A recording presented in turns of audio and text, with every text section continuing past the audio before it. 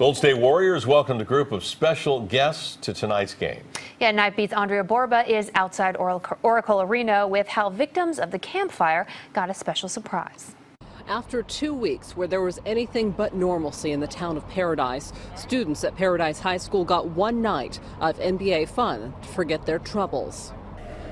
Among the sea of Warriors gear marching into Oracle Arena for tonight's matchup versus the Thunder, a gaggle of forest green, the girls and boys basketball teams from Paradise High School. I got told on the phone, and I just got told we were going to a Warriors game. I didn't know it was going to be all this. That was the plan of Warriors president Rick Welts, a night of watching it rain threes and not embers. Our hope is we give them 3 hours of time just to not worry about what's happened in their lives the last couple of weeks and enjoy the sport that they love so much.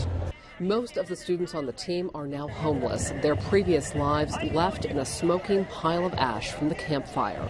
You almost can't even recognize anything, like the whole town you've grown up in, it's almost unrecognizable. And it wasn't just the high school players, but families who ran from flames, including the Adlams. That's all I got, my wife, Sanjay Jr. and Keenan. His family is literally all he has, but his two little boys managed to grab two of their most important items before running with Mom. They grabbed their shirt, a Durant shirt, and a Curry jersey. For brother and sister Jared and Tori McKay, yet another surprise. A Warriors season ticket holder handed over his floor seats for the game.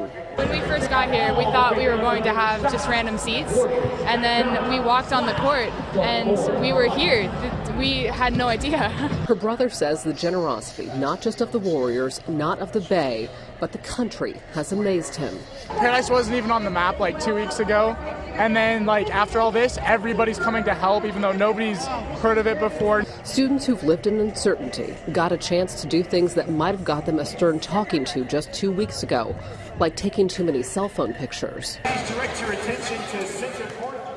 Then the unexpected, taking the floor at an NBA game at halftime, as an entire arena did their best to shower them with love and hope.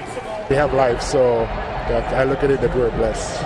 In addition to the game, the Warriors are also running multiple fundraisers for Paradise High School to help them and their students recover after the campfire.